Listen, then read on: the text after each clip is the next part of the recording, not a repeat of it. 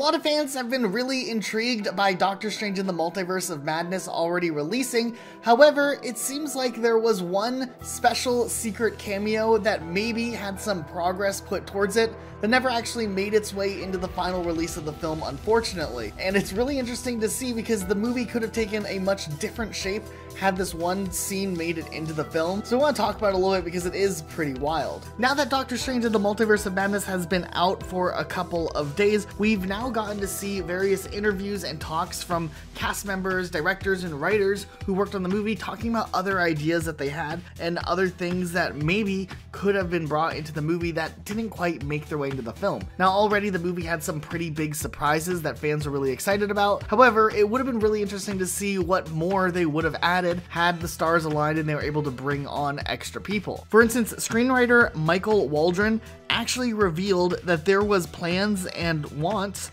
to bring Tom Cruise into the movie to play an alternate reality version of Iron Man. Now this was something that's been rumored for a very long time that was supposedly supposed to happen in this movie, but never came into fruition. And this was something that also was rumored and talked about way back in the earliest days when they were trying to pick an actor to play Iron Man originally before choosing Robert Downey Jr. Apparently Tom Cruise was an actor that they had considered, and apparently they wanted to maybe make a nod to that in Doctor Strange the Multiverse of Madness by maybe fan casting him for an alternate reality. Now there's other characters that we've seen from the Marvel Cinematic Universe that have apparently been rumored to play variant versions of themselves over the years. There was a big rumor that there was supposedly supposed to be a Leonardo DiCaprio Spider-Man, but we've never heard any official confirmation of that. There were calls that John Krasinski was originally in consideration for an alternate or a variant version of Captain America, though obviously that didn't happen either. But it's interesting to see for the very first time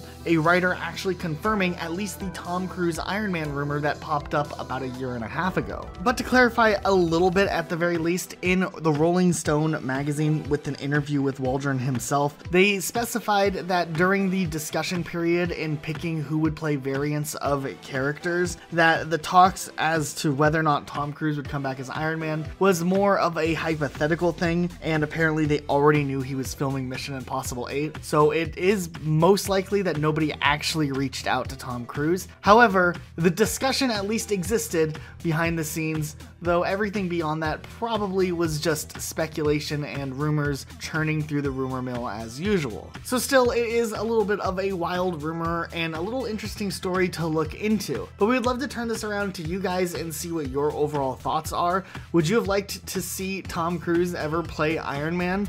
And what do you guys think that would look like? So what do you guys think of this deleted scene? Would it have been something you would have liked to see? Let us know what your thoughts are in the comments down below. Make sure you are subscribed for more videos like this, uploaded every day of the week. That's it for today though. We'll see you all next time with a brand new video.